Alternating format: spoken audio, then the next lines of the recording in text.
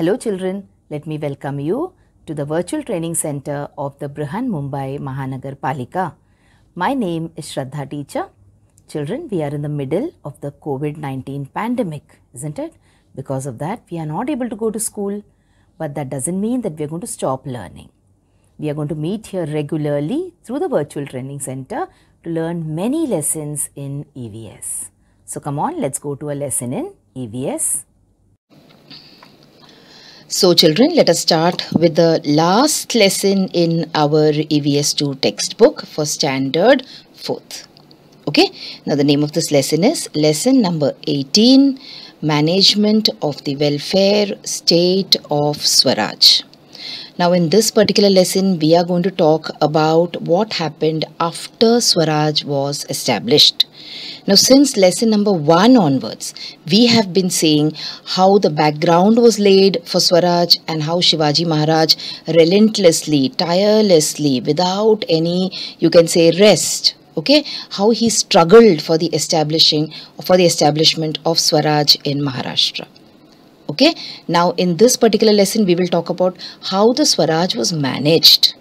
Alright, now if you remember in lesson number 17, towards the end, we saw how unfortunately Shivaji Maharaj passed away.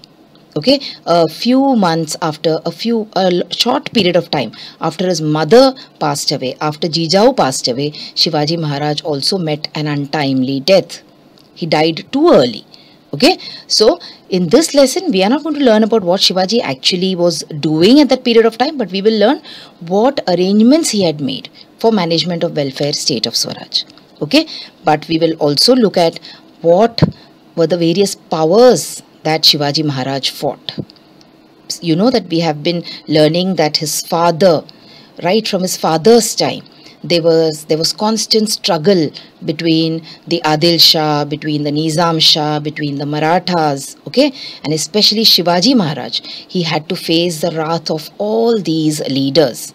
Alright, so he fought various battles, he fought various powers, not only one power but various powers, okay, in order to establish Swaraj in Maharashtra. Now let us talk about how he struggled long against many unjust powers. So certain battles went on for, you can say it went on and on for years. And sometimes they would lay sieges to forts. You learned the story of how they laid siege to Panhalgad and how they laid siege to various forts. There they used to wait months for the enemy to surrender.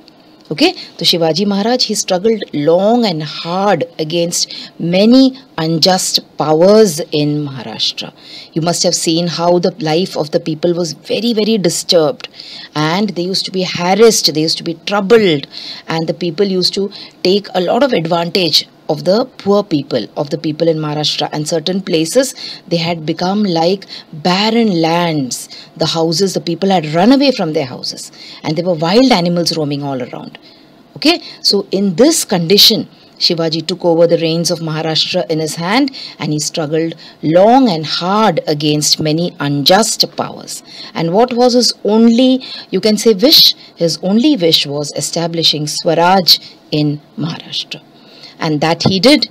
But there were the Adil Shahi, the Mughal power, the Portuguese, the Siddhis of Janjira. All these people were there to face. Okay, he had to face all these people, and some of them were really, really very, very, you can say, powerful in front of Shivaji, in front of their army of lakhs of soldiers. Sometimes Shivaji used to have just 100 in his army. But what did he do? Did he give up? Did he ever give up? No, he continued with his struggle. Okay, so he fought against the Adil Shahi, he fought against the Mughals, he fought against the Portuguese. So the Adil Shahi and Mughals were invaders, the Portuguese were foreigners. Okay, the Siddhis also, they had come from Africa. So all these, you can say, tribals, all these people, Shivaji Maharaj faced bravely in order to establish Swaraj in Maharashtra.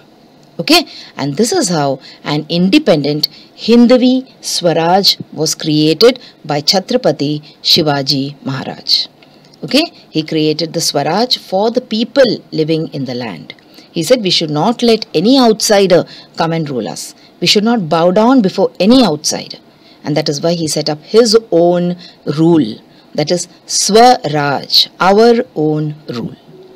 Alright, then we will see that he set up 8 administrative departments.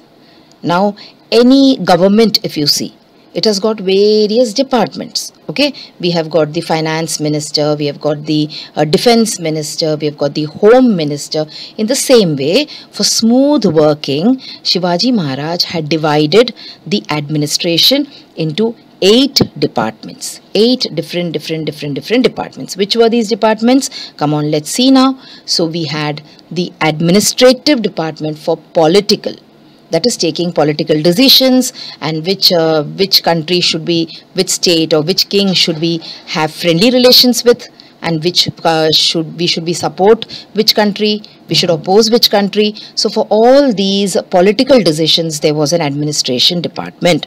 Then there was a department for revenue and accounts of the state.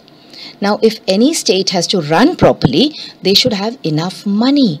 Okay, they should have enough revenue, income, and also whatever income comes into the state, all this has to be calculated properly. Whatever money is coming in, how much money is spent, and where are we spending all this money. So all this calculation has to be done.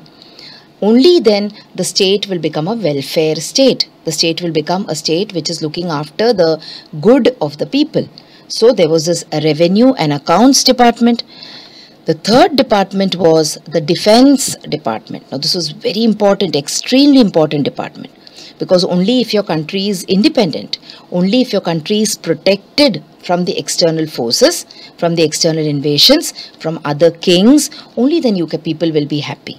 Okay, so there was the defense department, and then there was a religious matters department. Now you all know, we have learnt also that Shivaji Maharaj used to respect not only his own religion but all other religions. He never used to destroy any places of worship. He never used to destroy any kind of religious books.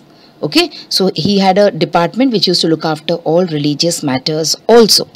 Then there was the justice department. Just like we have the courts in today's times, okay, you have the police force, then you have the court in case you feel that someone is doing you some harm or there has been injustice done to you, you go to the court. In the same way, there was a justice department too during the rule of Shivaji Maharaj. He had created this department. Then there were the government orders department, okay, and then we had the correspondence department. Now what is the correspondence department? Correspondence department means writing letters and replying to letters which is written by other kings, other rulers. Okay, so correspondence, when someone sends you a letter, you have to reply back to it. Now people like us, we hardly get one letter in a day or one letter in a week, but imagine a king, he must be getting so many letters. So there used to be a person who used to take care of what reply to give. So there was this correspondence department. And finally, there was the foreign relations department also. Foreign relations means how to deal with the outsiders. Okay, whether to have friendly relations with them. If they are good, then you are friendly with them. If they are not good, then you have to think about how to deal with them. So all this used to be looked after by the foreign relations department. So these were the 8 administrative departments of Shivaji Maharaj. And why had he done it? Why had he divided the administration into 8 departments? So that the work would be very, very smooth. Everyone will be doing their own job, and therefore the country will, the Swaraj will run well, will function well. Okay. Apart from that, he also had appointed a minister in charge of each of the department. Okay. This was his famous council of 8 ministers, and they were called as the Ashta Pradhan. Ashta means 8 and Pradhan means chief. Okay. So there was the Amatya, there was the Sachiv, there was the Mantri, the Senapati, Sumant, Pandit Rao, Nyayadesh, and there was a Panta Pradhan. So these were all the ministers that he had appointed who would take care of the work of Swaraj. Alright, now let us look at the people who were the ministers. Now in today's times, if you look, you can see that the chief minister of our state of Maharashtra at this time, who is he? He is Shri Uddhav Thackeray. Alright, so in this way, there were various people who were heading the various departments during Shivaji's rule also. So see, look at the name of the minister, Moro Trimbak Pingle. He was the Pradhan. Pradhan means he was like the prime minister. Okay, and he looked after the administration, that is the political administration. We saw the names of the departments now. So now we are looking at who used to manage them. Then there was Ramchandra Nilkant Muzumdar. He was the Amatya. So the Amatya is almost like a CA. He is like an accountant who used to do the work of revenue and accounts of the state. Then there was Hambir Rao Mohite. He was the Senapati. Who's the Senapati? Senapati is the chief of the Sena. Sena means the army. Okay, so Hambir Rao Mohite was in charge of defense. Then there was Mohereshwar Pandit Rao. Now Pandit, he was a Pandit, means he was a Brahmin. He used to do the work of performing all the different pujas, etc. What was his designation? What was the post that was given to him? He was a Pandit Rao, and he used to look after all religious matters. Then there was Niraji Ravaji, who was a Nyayadhish. Nyayadhish means the judge. Now you must have seen movies. In the movies there is a courtroom and there are lawyers, there are vakils. Okay, and there's a judge who sits on a high chair and he gives decisions. So who was the justice or who was a Nyayadhish? It was Niraji Raoji. Okay, then there was Annaji Datto. He was the Sachiv. That is a secretary kind of a person. He used to issue all government orders. Then there was Dattaji Trimbak Vaknis. He was the Mantri in charge of correspondence. Correspondence means writing letters, replying to letters, etc. And finally, there was Ramchandra Trimbak Dabir, who was the Sumant. Sumant means he was in charge of foreign relations. So see, these were the Ashtapradhans. These are names of the Ashtapradhan. 8 departments with 8 responsibilities and 8 people who were heading these departments. Okay, so this was about the administration of Shivaji Maharaj. Now because of all this planning, because of all this work which is done very properly, because of all the work which was equally divided among the people, okay, and people were given responsibilities and they had to do their job properly. Because of all these arrangements that Shivaji Maharaj had made, you will see that people lived happily in the Swaraj created by Chhatrapati Shivaji Maharaj. Therefore, the qualities of confidence, self-respect and patriotism strongly emerged among the people of Maharashtra. So the people of Maharashtra, the Marathas, okay, the people who live in Maharashtra, the Maharashtrians, they are supposed to be very, strong, brave, fearless people. And who created this, you can say, foundation for these people? It was Chhatrapati Shivaji Maharaj. He was the person who created this base for them. And that is why you will see that all these qualities of confidence, self-respect, patriotism, all these have emerged very strongly among the people of Maharashtra. And Shivaji Maharaj was in a way responsible for it. Even today you will see that Shivaji Maharaj is revered. Okay, he is respected a lot. He is almost given the status of God. Alright, he is worshipped in many places. Alright, all this was because of the love that he gave the people. Now, you know that there are certain basic necessities of a person's life. There are certain things without which you will never be able to survive. Now, which are the basic necessities in our life? Food, clothing and shelter. They are the basic necessities of life. In a welfare state, these needs of people are satisfied. Okay? Now, if the state is a welfare state, then people have enough food to eat, they have good clothes to wear, and they have comfortable houses to live in. And women are honored. That is, women are given a lot of respect. There are no crimes against women. Okay? The common people, peasants, are not deceived. Deceived means what? Cheated. Common people, the farmers, the workers, they are not cheated if it is a welfare state. Injustice is not done to anyone. So injustice, what do you call injustice in Hindi? Something which is wrong which happens to you. Na insafi we say. Okay? That is not done to anyone, and justice is dispensed quickly. Even if there is some wrong which is done, immediately it is taken care of. That is, insaf is done very quickly. Agriculture and industries develop well. Folk arts flourish. people can live a happy and contented life.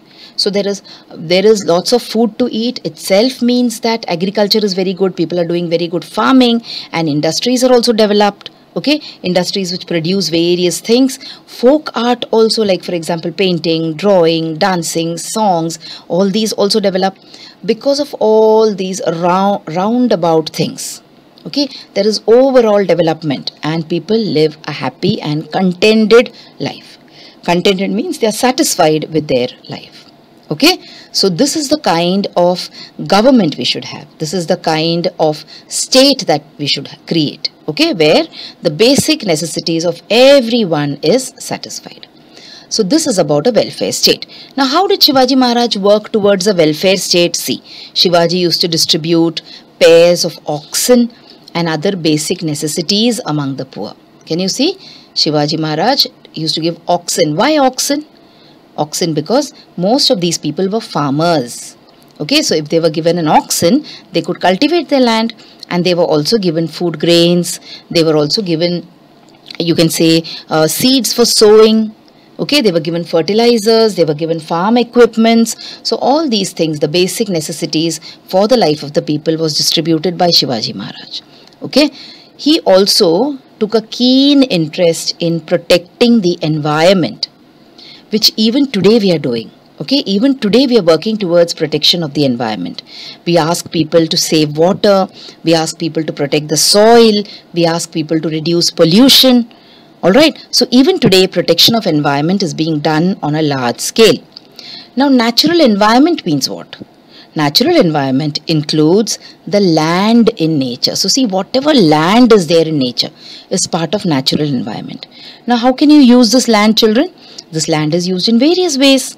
We use it for cultivation, we use it for building houses, for building roads, for building buildings.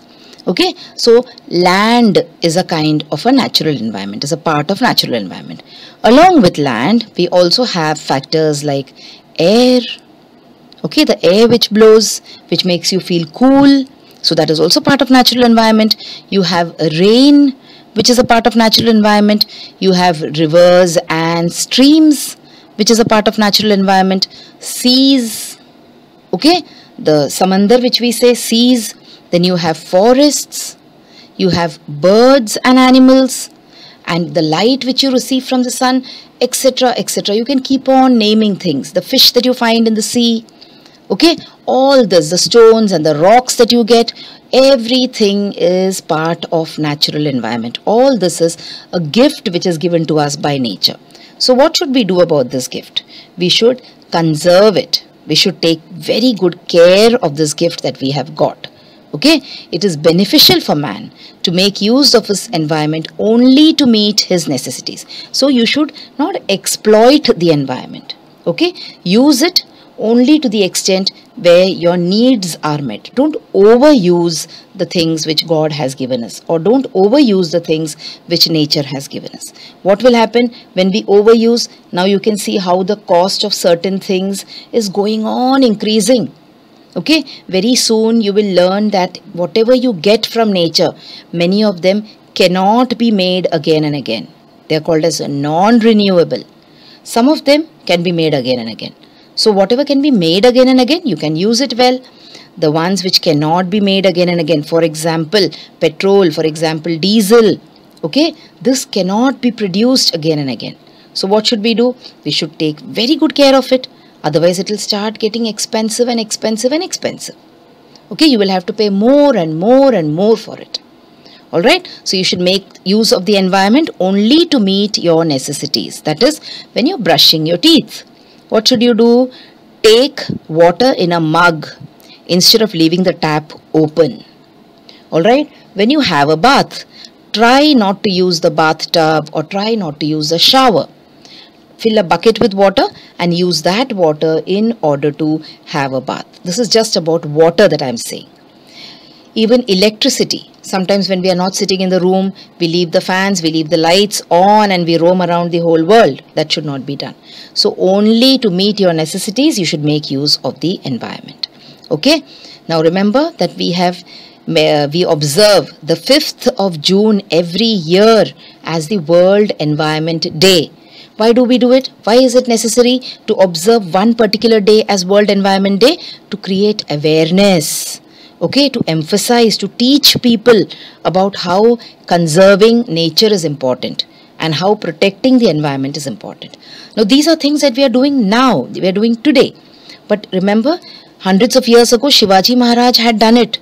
Shivaji Maharaj saw to it that the forests in his kingdom would not be destroyed by the people. He used to take very strict action if people tried to destroy the forests in his kingdom.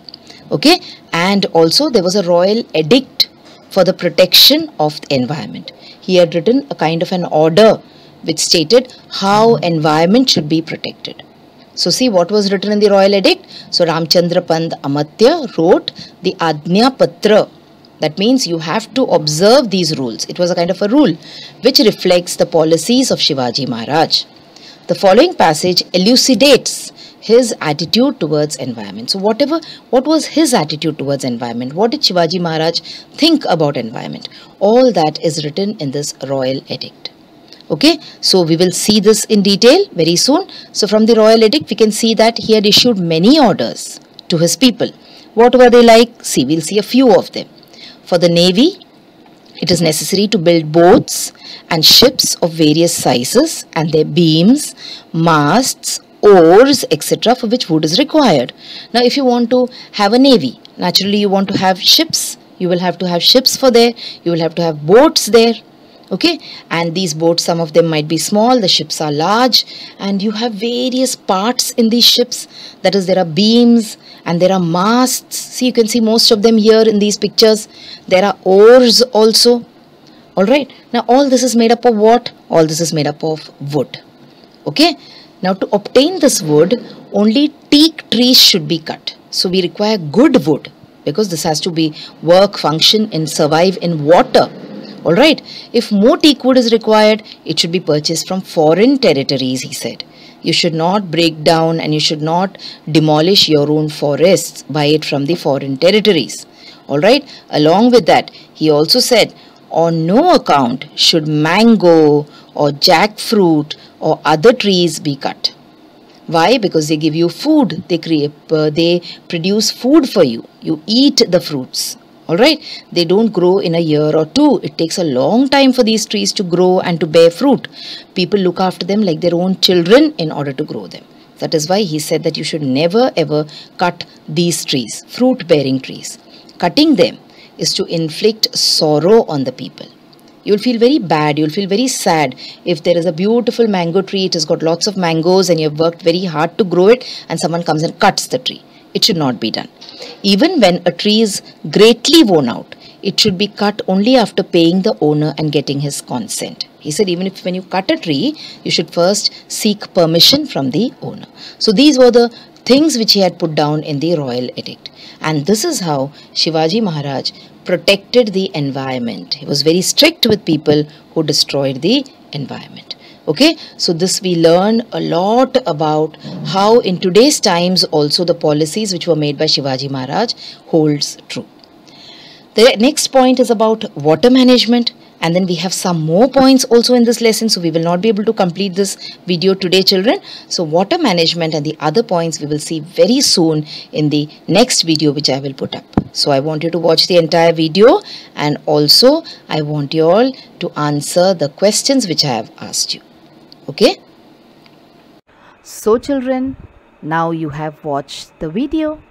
So after you watch the video now, you will have to complete a few simple tasks. Now you might have watched the video on your computers or your laptops or your mobile phones. Now after you watch the video, what will you do? You will please go to the description box which is given below the video. So what is the description box? See, the description box looks like this. Alright, and after you go to the description box, you will see that there are a few questions there. Now what are these questions about? These questions are about the lesson that we just learned or the video that you just watched. So what will you do? You will think back properly about the lesson and you will try and answer these questions and note down the answers in your notebook if you want. Okay? After that, we have another task waiting. You will also click on the link which you will find in the description box to fill up the Google form. So now what is the Google form, children? It is nothing but a simple form. There are a few simple questions there about the video which you just saw and also about yourself. So these are the tasks now that you will have to complete after you watch each video.